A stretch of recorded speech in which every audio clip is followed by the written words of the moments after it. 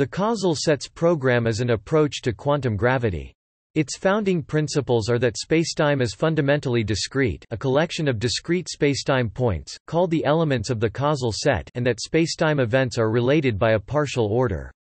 This partial order has the physical meaning of the causality relations between spacetime events. The program is based on a theorem by David Malamud that states that if there is a bijective map between two past and future distinguishing spacetimes that preserves their causal structure, then the map is a conformal isomorphism. The conformal factor that is left undetermined is related to the volume of regions in the spacetime. This volume factor can be recovered by specifying a volume element for each spacetime point. The volume of a spacetime region could then be found by counting the number of points in that region. Causal sets was initiated by Raphael Sorkin, who continues to be the main proponent of the program. He has coined the slogan "order plus number equals geometry" to characterize the above argument. The program provides a theory in which spacetime is fundamentally discrete while retaining local Lorentz invariance.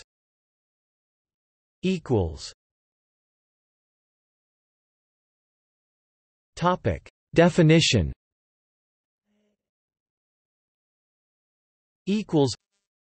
A causal set or coset is a set C _C with a partial order relation _presic that is reflexive for all x element of C _x in C. We have x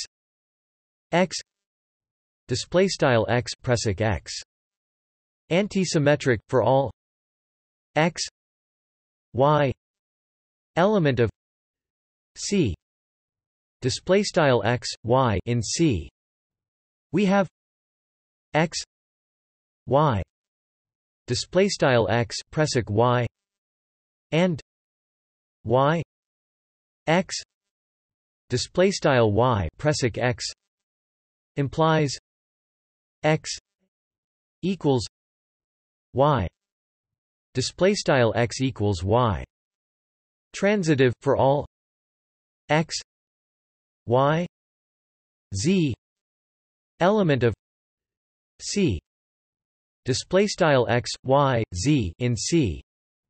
We have x y x presic y and y z y presic z implies x z x presic z. Locally finite for all x, z element of C x, z in C, we have y element of C x y z 0 y in C x presic y presic z wheel right x y x prec y if x y x presic y and x does not equal y x neq y. The set C C represents the set of spacetime events, and the order relation represents the causal relationship between events. See causal structure for the analogous idea in a Lorentzian manifold. Although this definition uses the reflexive convention, we could have chosen the irreflexive convention in which the order relation is a reflexive. The causal relation of a Lorentzian manifold without closed causal curves satisfies the first three conditions. It is the local finiteness condition that introduces spacetime discreteness.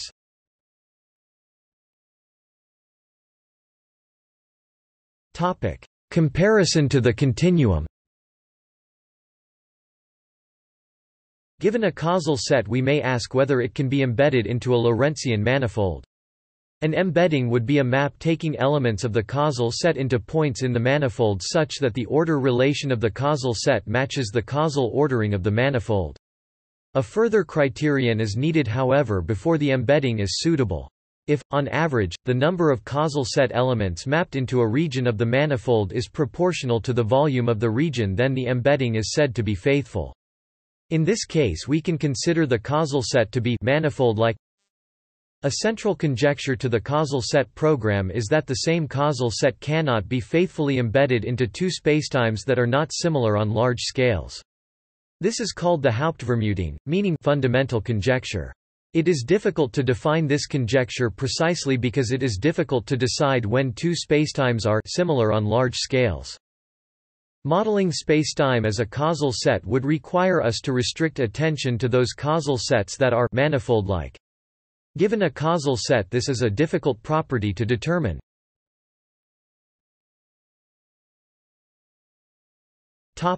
Sprinkling. The difficulty of determining whether a causal set can be embedded into a manifold can be approached from the other direction. We can create a causal set by sprinkling points into a Lorentzian manifold.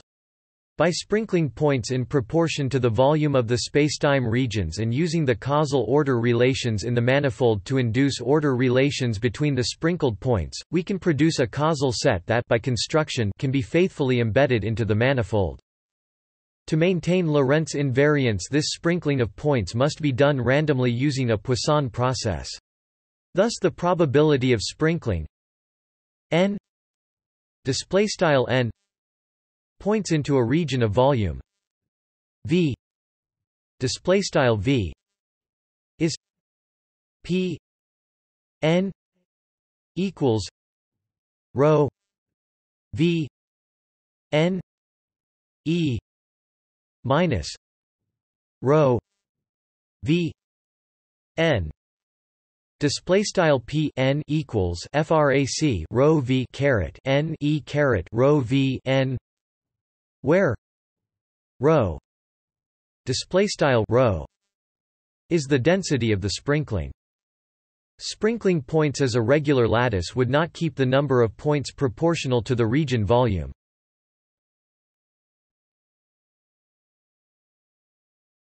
Topic: Geometry. Some geometrical constructions in manifolds carry over to causal sets. When defining these, we must remember to rely only on the causal set itself, not on any background spacetime into which it might be embedded. For an overview of these constructions, see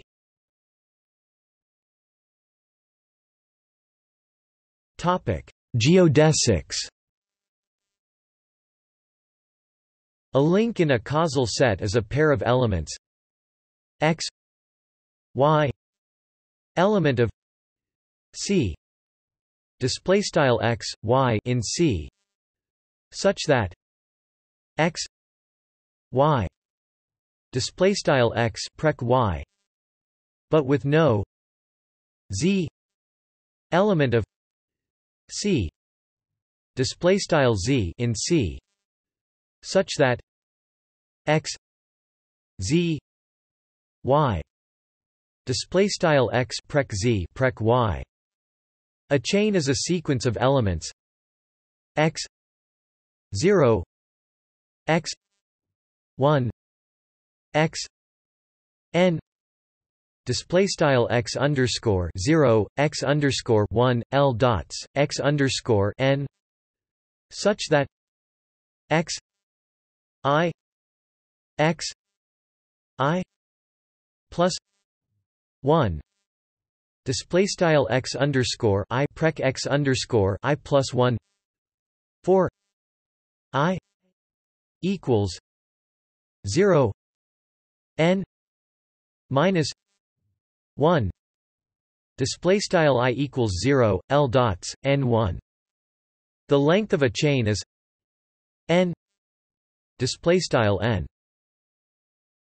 If every x I x I plus 1, display style x underscore I x underscore I plus 1, in the chain form a link, then the chain is called a path. We can use this to define the notion of a geodesic between two causal set elements, provided they are order comparable, that is, causally connected. Physically, this means they are time-like. A geodesic between two elements x, y, element of C, display style x presic y in C, is a chain consisting only of links such that x 0 equals x display style x underscore 0 equals x and x n equals y display style x underscore n equals y. The length of the chain n display style n is maximal over all chains from x display style x to y display style y. In general, there can be more than one geodesic between two comparable elements. Meyerheim first suggested that the length of such a geodesic should be directly proportional to the proper time along a timelike geodesic joining the two spacetime points. Tests of this conjecture have been made using causal sets generated from sprinklings into flat spacetimes. The proportionality has been shown to hold and is conjectured to hold for sprinklings in curved spacetimes too.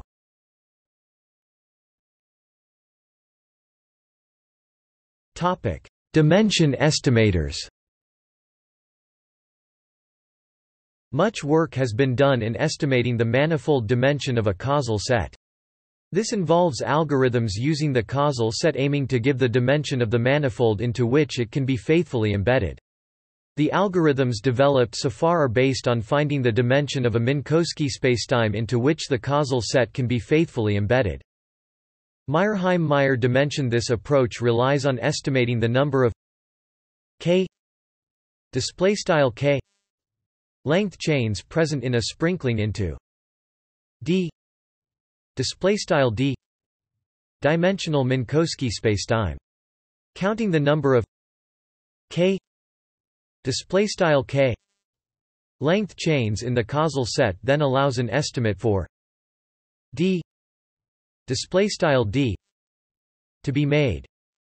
Midpoint scaling dimension. This approach relies on the relationship between the proper time between 2 points in Minkowski spacetime and the volume of the spacetime interval between them. By computing the maximal chain length to estimate the proper time between 2 points x x and y y and counting the number of elements z z such that x z y x prec z prec y to estimate the volume of the spacetime interval. The dimension of the spacetime can be calculated. These estimators should give the correct dimension for causal sets generated by high-density sprinklings into d d dimensional Minkowski spacetime. Tests in conformally flat spacetimes have shown these two methods to be accurate.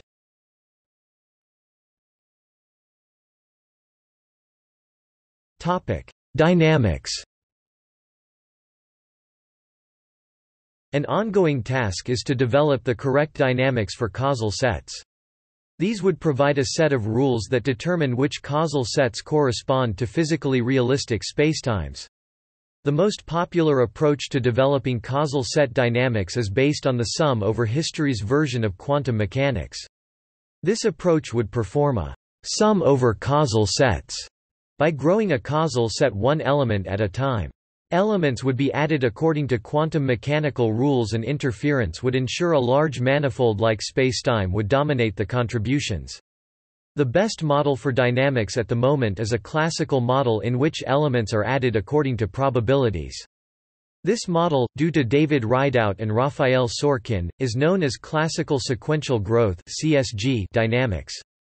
The classical sequential growth model is a way to generate causal sets by adding new elements one after another. Rules for how new elements are added are specified and, depending on the parameters in the model, different causal sets result. In analogy to the path integral formulation of quantum mechanics, one approach to developing a quantum dynamics for causal sets has been to apply an action principle in the sum over causal sets approach. Sorkin has proposed a discrete analog for the D'Alembert, which can in turn be used to define the Ricci curvature scalar and thereby the Benin-Casa-Dowker action on a causal set. Monte Carlo simulations have provided evidence for a continuum phase in 2D using the Benin-Casa-Dowker action.